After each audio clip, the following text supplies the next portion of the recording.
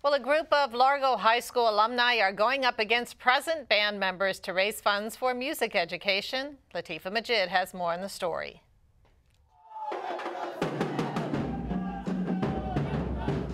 It's a battle of the bands between the past and the present.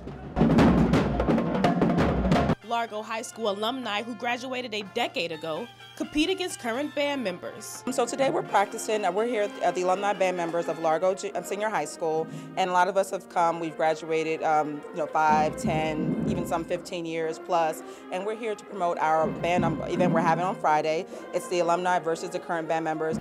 2, ready, and. But it's all for a good cause. It's really more important for the youth that are here at Largo High School right now.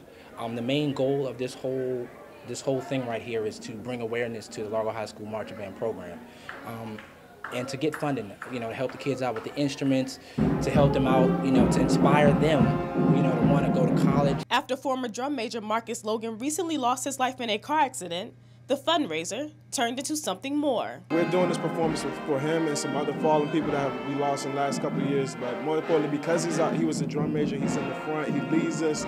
We have to show these kids that, it's more to it than just music, it's more to it than just performing and having fun and building money, but it's about family. Many of the alumni continue with music after high school and say the band program made that possible. Right now I'm actually doing it pretty professionally myself. I just came off a cruise for 4 months, so I'm playing my horn and singing. So now I kept it going. It got me into Howard University, 2005 to 2006 on a scholarship, and then to Delaware State University, where I finished. At Largo High School, I'm Latifah Majid, CTV News.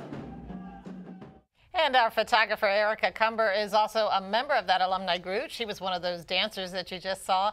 And the bands will battle it out on June 19th at Largo's football stadium.